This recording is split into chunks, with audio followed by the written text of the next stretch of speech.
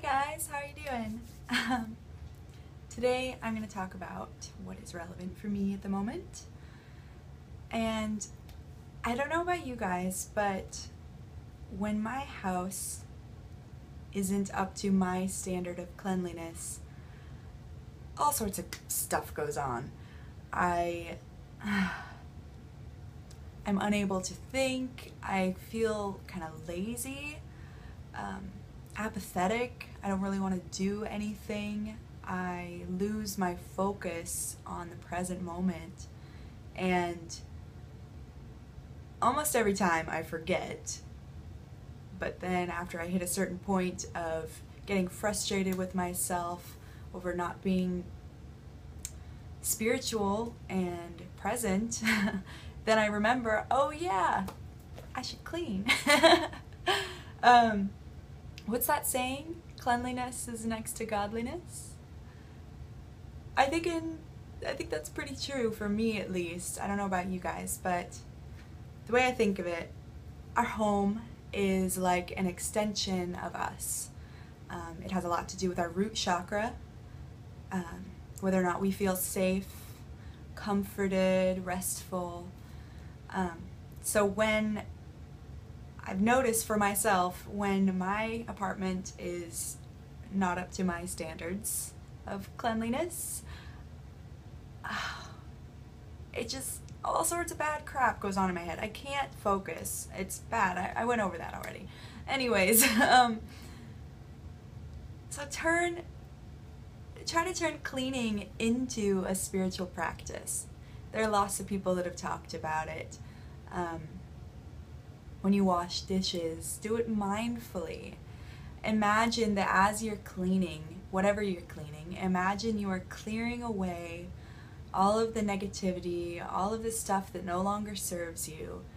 Just clean it away. So as you're cleaning your home, you're also cleaning your inner self. You're getting rid of this negative stuff that accumulates. And yeah, so that's what I'm doing today. I'm going around and picking music that helps me feel uplifted and energized while I go around and clean everything. Wiping the mirrors, I think, is a very important part of it. Helps us to see ourselves clearly. It's pretty obvious, I guess, but when you wipe all the mirrors and all the windows, get everything clean the way you like it. Everybody's cleanliness idea is different.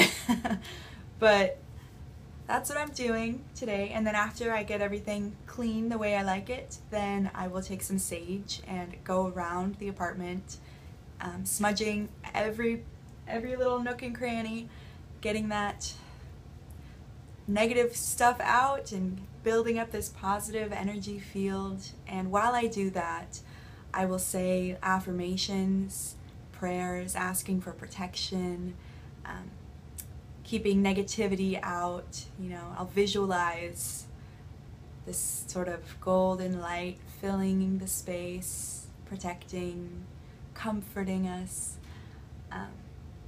And then I'll light my house blessing candle again and have that in each of the rooms so that I get all that positive energy going. So I got too excited and made this video before I finished, so I'm gonna go and finish cleaning my house so that I can have that clarity and come back to myself without all the little crap floating around, you know?